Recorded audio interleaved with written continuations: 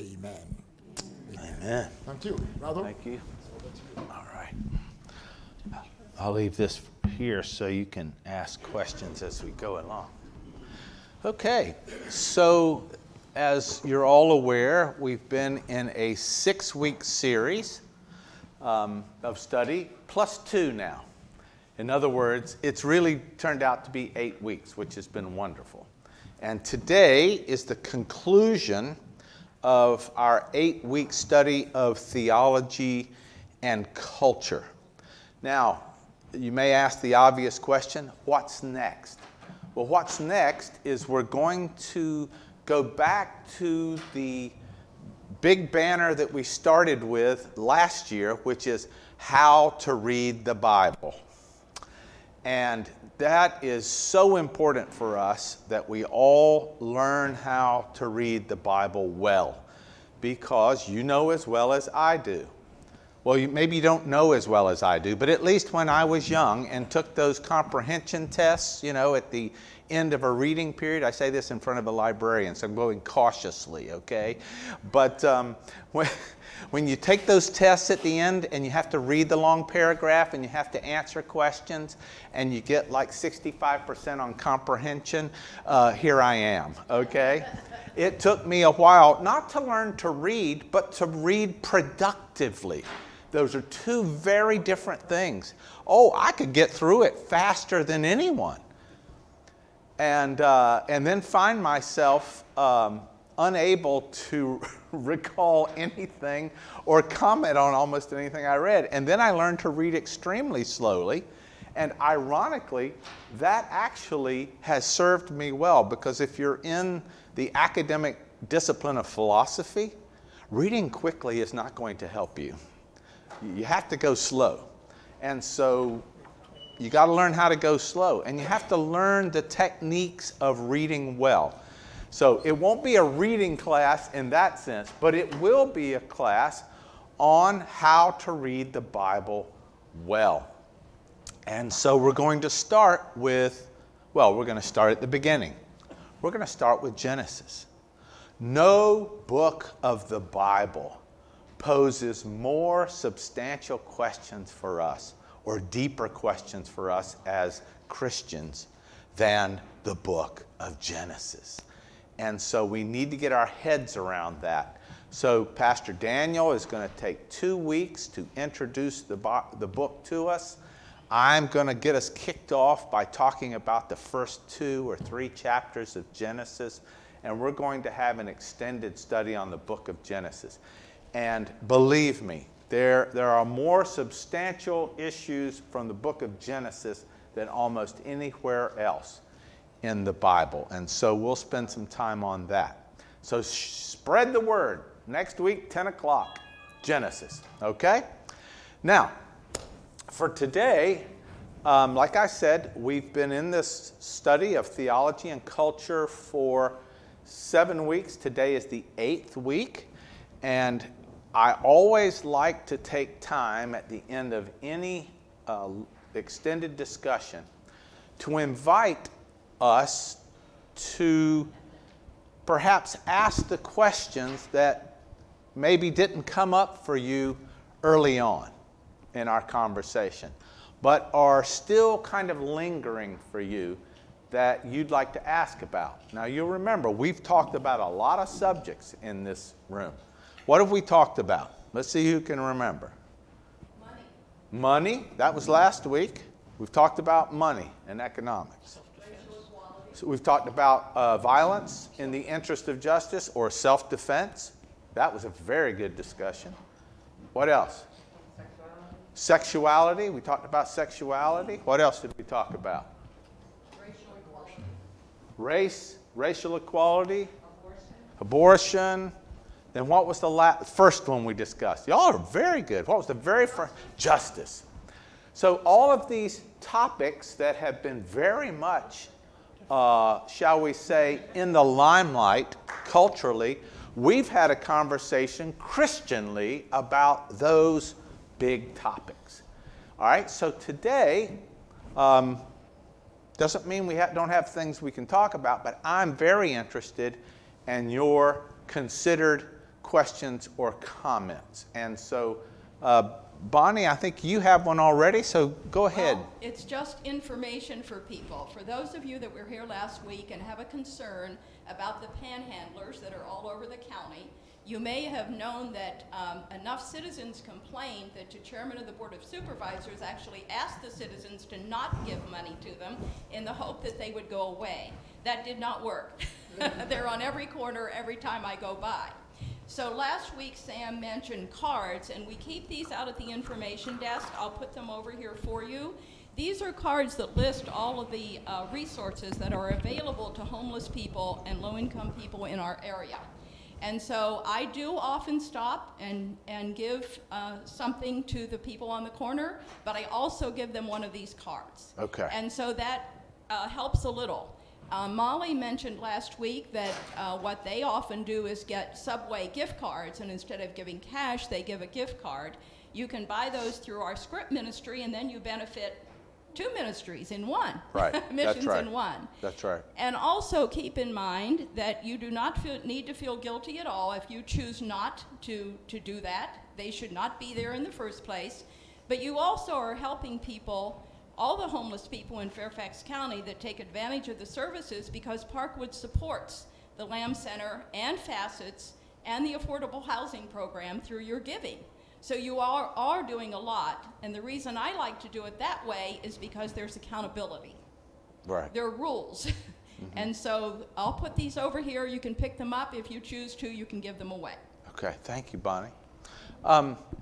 Any comments or any questions about some of our topics? Yes. Well, first of all, I just want to say again, I thank you, Pastor Daniel and Pastor John, for having the courage to talk about these topics.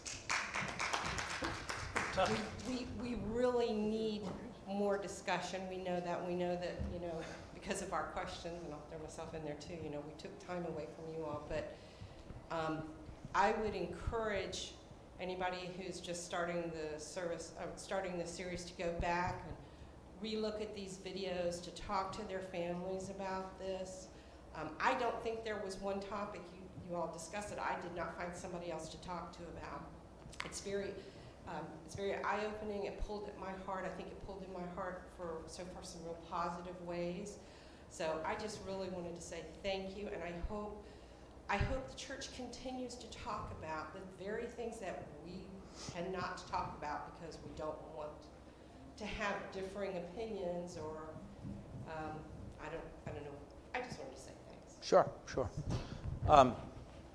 Any other questions?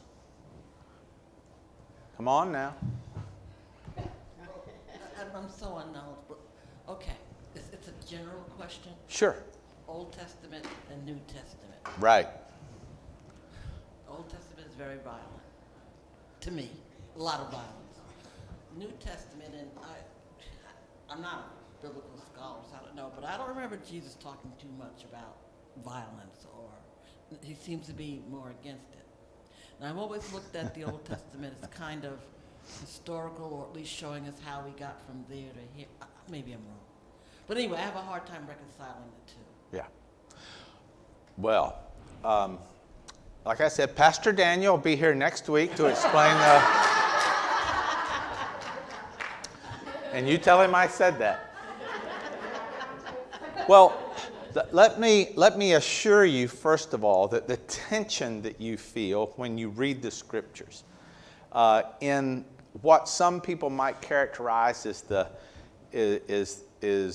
way God seems to come off in the Old Testament and the way God seems to come off in the New Testament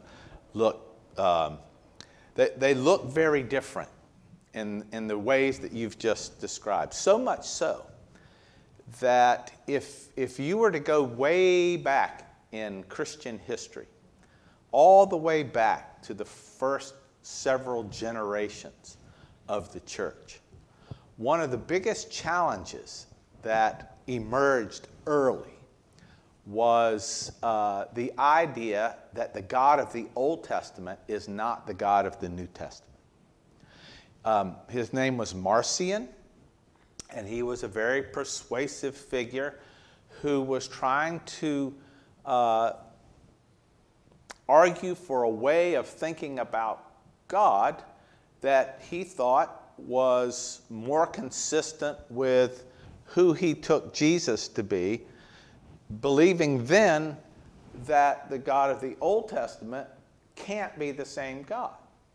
Now, after the church wrestled over this issue, and we can certainly discuss this issue in the ensuing weeks, once the church got its head around this question, it came to the conclusion that this view, though it seems tempting, is ultimately confused, because the Jesus that we have in the New Testament is emerging from the history and theology and religious culture of the Old Testament.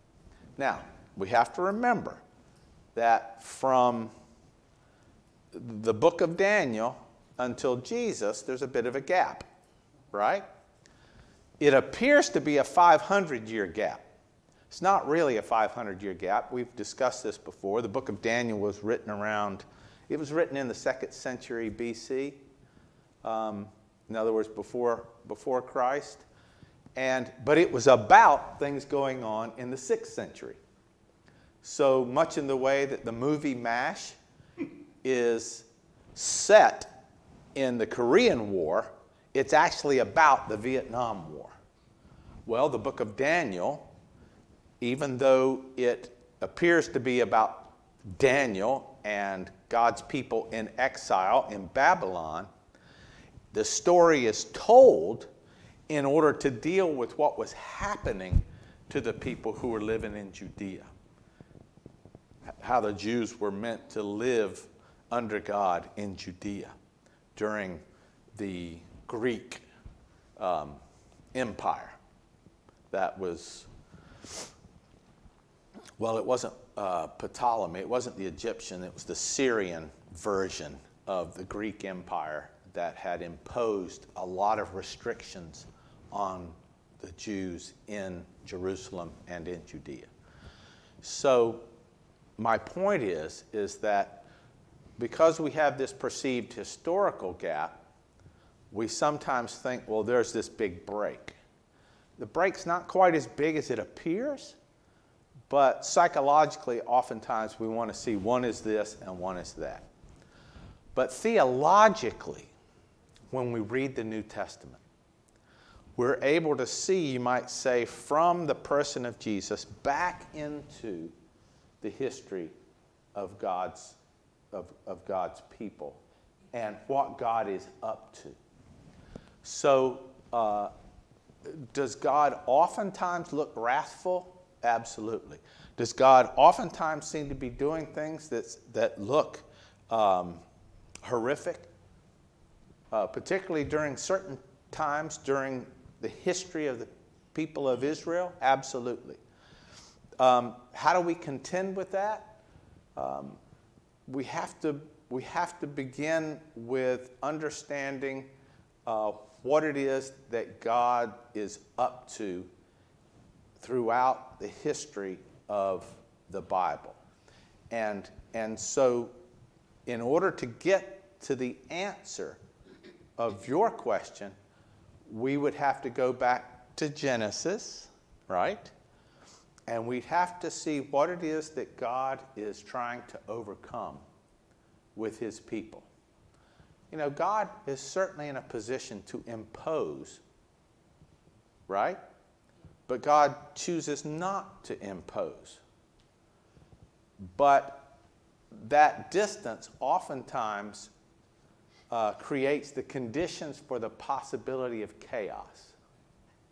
And that chaos often comes as a result, not of God, but of us.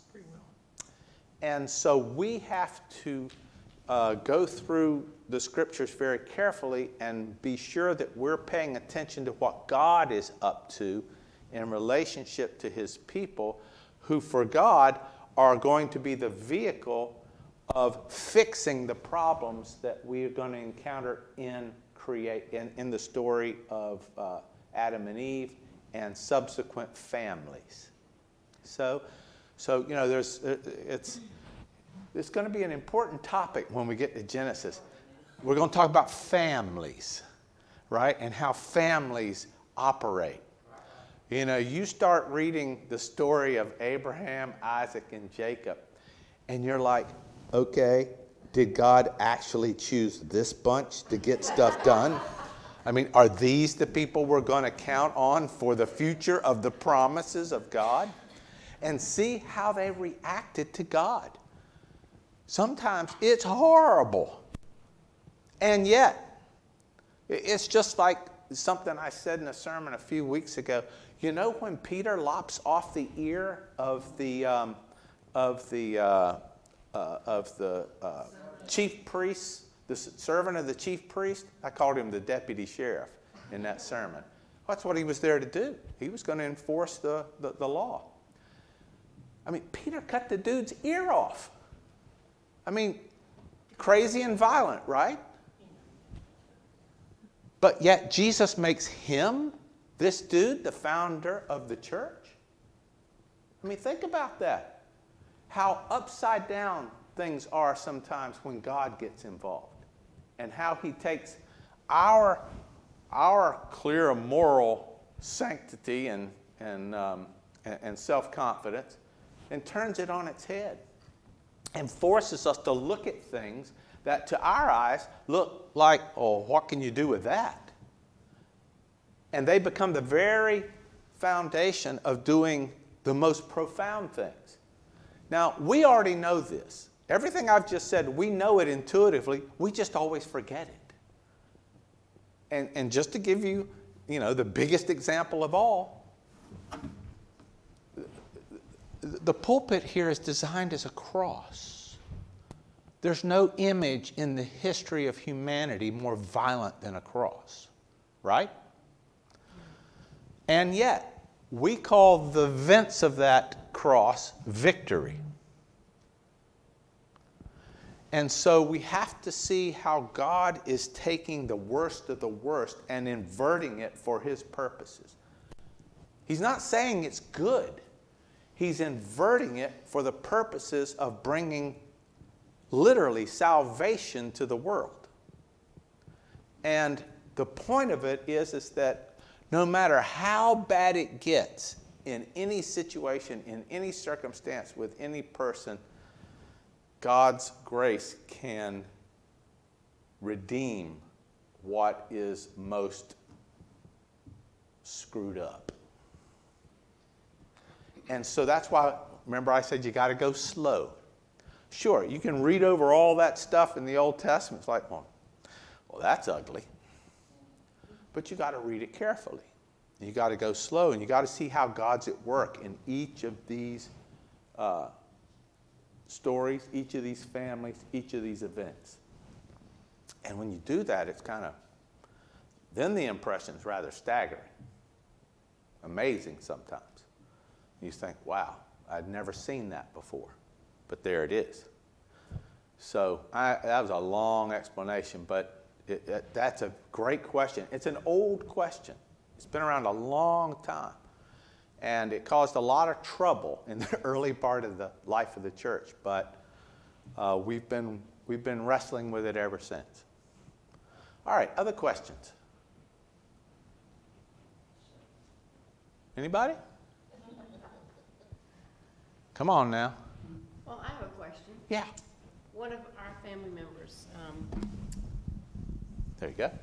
asked me one day, and I didn't, kind of out of the blue. She said, why do people say God is so good with all the stuff that's going on? Right. And I didn't really have the answer right away. I thought about it. Well, yes. Like Ray's question, yeah, that is one of the biggest questions of all.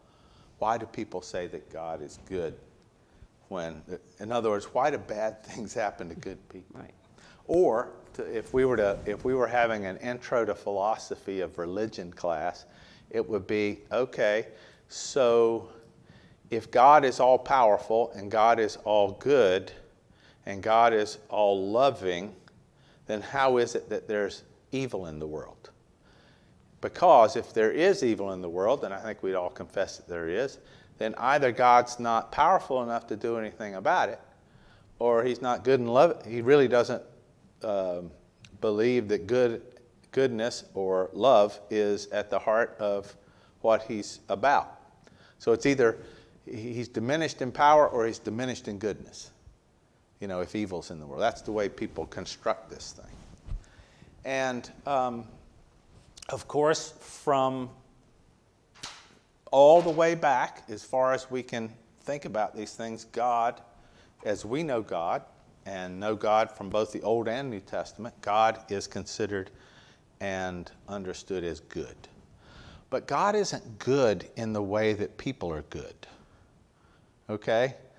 See, people are contingently good. They are relatively good. But God is, we would say God is absolute goodness. Or another way to put it would say God is good with a capital G. We always appeal to a capital letter when we want to emphasize something really important, right? So God is good with a capital G. How do you, quote, know that, right? That's how the question comes to us as modern believers. How do you know God is good? Well, let me see if I want to say this in a way that that makes it easy to see the difference. There are in our thinking sometimes what are called category mistakes.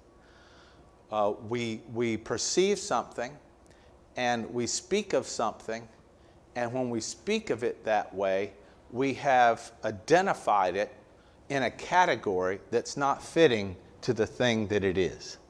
And I think I gave you this example before. So somebody goes to take their kid to the university, right, for the first time. But they've never been on a university campus. They don't even know what a university campus is. And so they're wandering around, and they go to see the library, they go to see the refectory, they go to see the dormitories, they go to see the football stadium, they go to see all these places. And when they come back, and they meet up with the group, you know, the parent raises their hand, they said, well, I got to see all these places, but where's the university? That's called a category mistake. In other words, they think the university is a kind of thing like a library or an educational building or a gymnasium or whatever.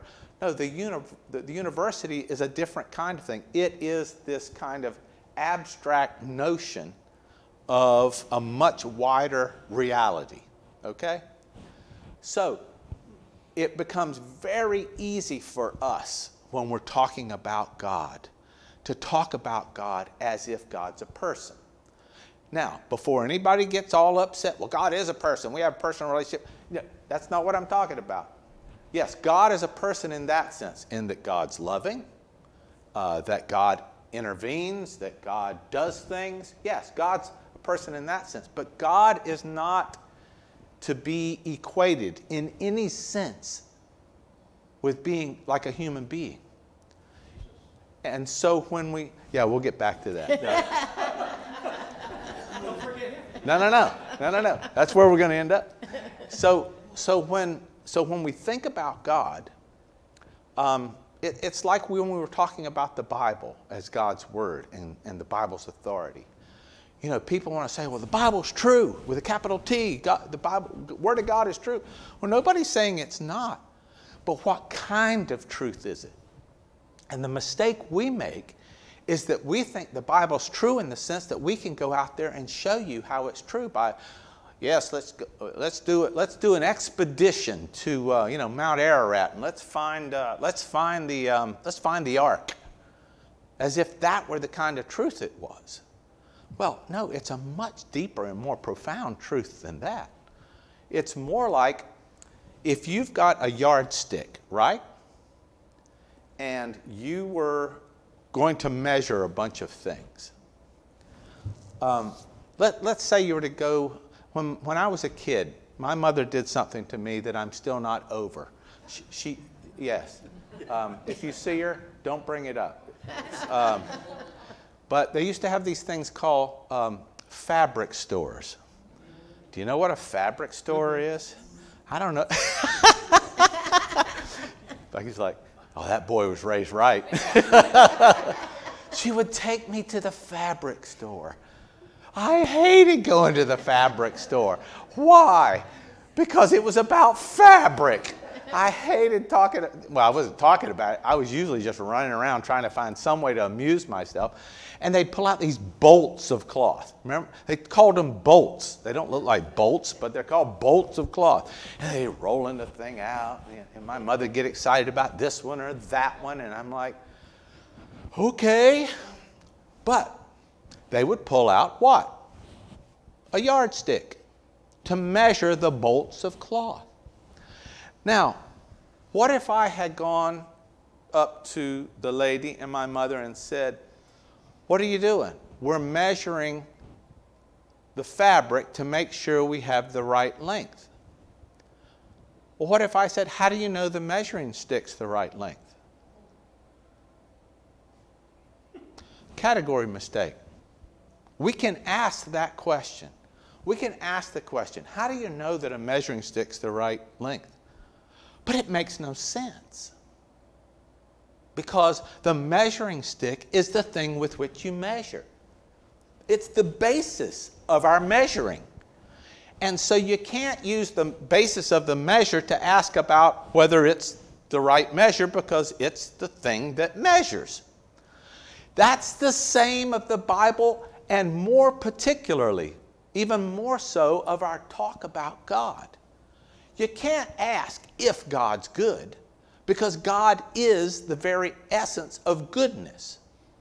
And so if you're thinking about God, or if you're inclined to ask that question, well, how, and there's two answers to this. On the one hand, you can't ask of God if God's good if you understand who God is, right? Because it makes no sense. But on the other side of that thing, you have to attend to the human reaction that is, why does God let this happen? And the reality is that usually when people express that deep question, they're not looking for that kind of answer. What do I mean by that? So just imagine someone is coming home from a play, and they're driving at night, and they're hit by a drunk driver. And you can well imagine the spouse of whoever it was that was killed would ask the question, why has this happened? Or ask God, why has this happened? Well, when they ask, why has this happened? They're not asking about the mechanics of the event. They're not asking for an answer that gives an explanation of the physics of this car hitting that car at a high rate of speed and the effects of that on the body. Because you could, I mean, that would be appropriate in a courtroom perhaps. But the question they're asking has to do with, you might say, the meaning. Is there any meaning in all of this? Because the answer is the reason, why did they die? Well, they died because they got hit by another car at a certain speed. That's the answer. If that's the kind of question is, but that's not it's another. If you think that's what they're asking, then you're missing it. And if you think God is kind of the explanation in the way that talking about the car and the speed it's going is a kind of explanation, then you've missed how God factors into this equation. No, it has to do with what is the meaning of this event to lose someone that's that close to you. And that's precisely where talk about God can come in and does come in. Because oftentimes we say, I don't know. What I do know is that God loves you. And I do know that you're going through enormous pain right now. And I can't tell you how or why this has happened. But I do know, and please don't answer that question this way, I know God has a plan. No. It's, I know God loves you, and God is a good God, and I pray that in time you'll be able to understand what's happened here. To go farther than that is to say too much. You'll remember that when Jesus was in his worst moment, you remember that? I mean, he's sweating blood. When he was in his worst moment, and he cried out, nobody's closer to God the Father than Jesus, right? And when he cried out, what answer did he get? Nothing. No answer. The point being that despite the fact that there was no answer, Jesus nonetheless handed his life over to his Father's will. And the significance of that showed itself over time. And so when someone experiences these profound losses, it's better just to sit with them than to try to explain it, because there is no explanation. And to allow God over time to show them or allow them to see how what's happened has deep meaning for their life and for where they are in their own faith journey. But we don't ever want to talk about God having a plan in that sense, because it looks like then God's designed a pretty ugly plan. And God doesn't operate like that. So I don't know if that helps at all, but that's... It does, yeah. I think she was focused on all the stuff in the news, not necessarily a personal No. I get it. I get it. Yeah, why does... I had a gentleman come to me years ago who had... It's hard to believe, but he and I started talking. He had been coming to the church about 6 months. And every Sunday he just seemed so constrained. You know how you see folks and they're going through a difficult time, and every hymn, every prayer, he just looked gripped. He's about 83 years old. Well, he wanted to talk. After about 3 months, he wanted to talk. So we started meeting on Tuesdays. And we met every Tuesday and chatted. And he led with, why does God let all this stuff happen? Why?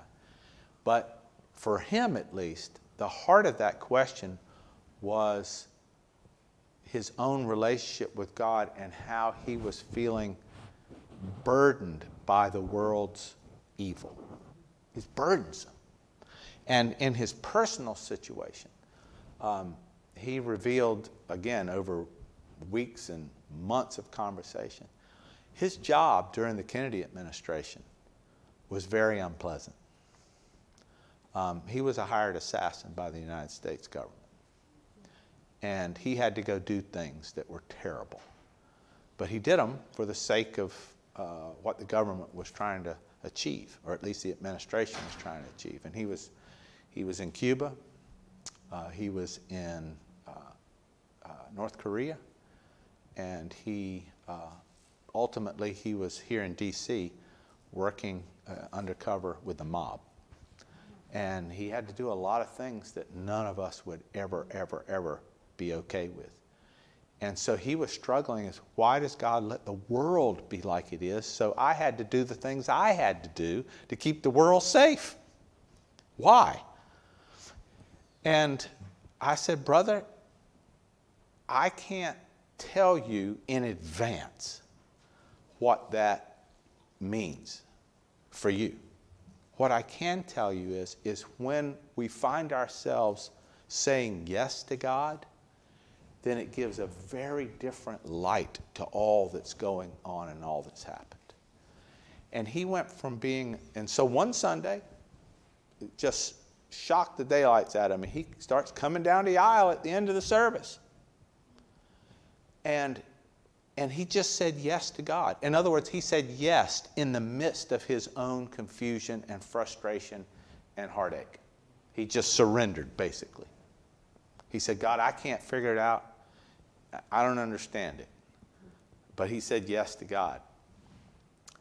Then he went from being a man who was bitter and hurt and fearful and angry about the world. He literally became the strongest encourager of faith for everybody in that congregation. And he gave a testimony that would just rock the house. It's the only time I've ever seen someone give a personal testimony and an entire church just erupt with what God. But he said, his tagline was, you can love God again. In other words, if you've suffered these evils, if you've suffered this heartache, if you've been through this stuff, then you can live in close relationship with God again. It doesn't have to ruin you. It doesn't have to rob you of the meaning of life. It doesn't have to take from you what matters most. God can give all that back to you. But see, he wanted God to show him and explain to him in advance what are the benefits of surrendering to you. And God demanded that he surrendered to him, and then he saw what it was that God was doing. But you can't reverse the order. And the reason you can't is because God's not a human being. He's not there to be persuaded. He's not there to be cajoled. He's not there to be told how things are supposed to work. No, it goes the exact opposite direction. We have to give ourselves to what God is doing in us and around us. And it's only on the heels of that it's like, oh, that's what you're up to. That's what this means. That's why this matters. And it's one of the hardest things in faith to appreciate, because we all want to count the cost. I'm going to preach about this today, so I don't want to get into my sermon. But we all want to count the cost. But it's not a matter of addition. That's the irony. It's the irony in what Jesus says. He says you got to count the cost, but really you're not counting anything. Yes, sir. So, what's the rest of the story? After he gave his testimony, Yeah. Is he still killing people? Oh, no. He was 83 years old. Oh, I see. Yeah. He had given that up a long time ago. But no. The end of the story is... It would be interesting to know if he was younger, Yeah. and he came to you, and he gave his life over to God, Yeah. and he still had to do his work, and he's watching somebody in his crosshairs. What's he thinking? Well, again... That's a human being. All right. Again, it would depend precisely on what God's doing with that person. And, you can't... we become terribly prescriptive as Christians. We look at a situation and we want to prescribe for everybody how things ought to go. And I would recommend a very different orientation. Take the situation you're in and then surrender to what you take to be God's grace in the midst of that. If you do that, it often requires you to do precisely the thing you don't want to do. Let's say you've got a neighbor that is deeply problematic, and you have to what? Let's say you have a neighbor that's deeply problematic, and it's becoming, it's a thing, for you and your family. And the one thing you don't want to do is have to contend with them.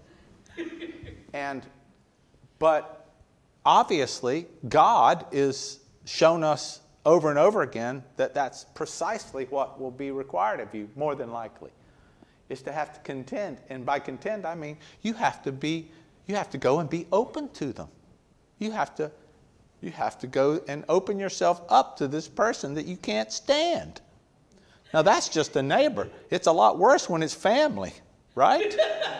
I'm serious. It's rough. I got them in mind. To be open to people, you just, and every time you're around them, it's like, Lord, deliver me, or please don't put me in a place to have to do that again. And that's as soon as you get there, He's going to give you an opportunity to do exactly what you don't want to do. So you're either going to surrender or you're going to suffer. It's up to you. But I'm serious. You either surrender or you suffer. And if you surrender, the testimonies that I get are of, I had no idea. I mean, you just see God transforming situations that you believed had to have one kind of resolution, when the reality is you needed God's resolution. And God's resolution does not look like the resolution in your head. More often than not. Because our head wants us to be very prescriptive in how we deal with people. Here's what you got to do. And, it gets really litigious and nasty that way. And the funny thing is that Jesus was seldom prescriptive. We think it's prescriptive because we want to read it that way, but usually He was just describing an alternative reality into which you're invited. And you can either come in or you can stay out there. That's up to you. But he was describing an alternative reality. And you can either become part of the kingdom, right? See, everybody seems to think that becoming part of the kingdom is just basically another name for, getting your ticket punched to go to heaven. No.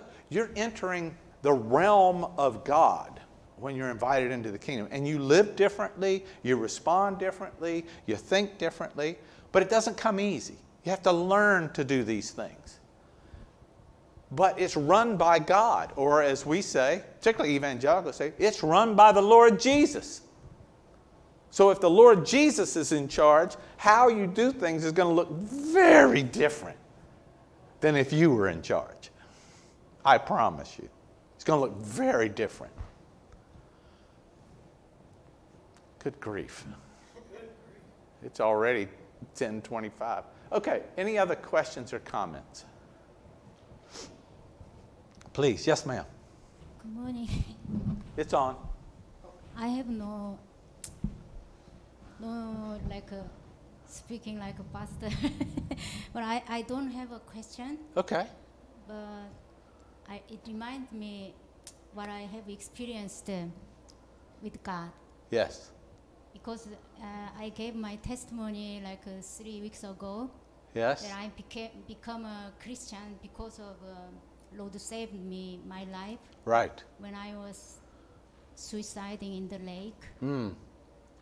He literally walked through the lake, and I met him face to face.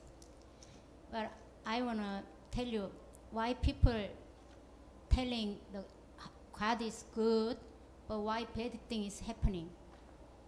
I lived that life. Why I was doing that such a extreme actions, because long story short, I cut short.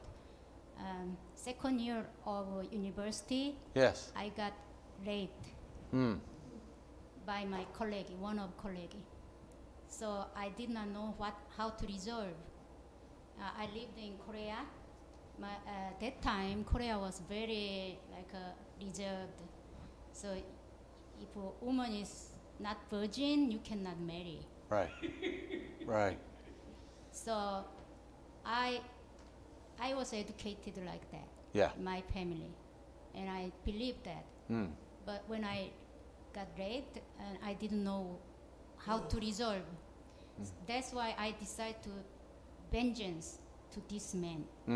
So whole my university, I have mind in how to vengeance Right. this man. So I followed this man and asked him, you should take responsibility, what Yeah. you have done to me. But I didn't want to marry this man because I didn't love him. Right.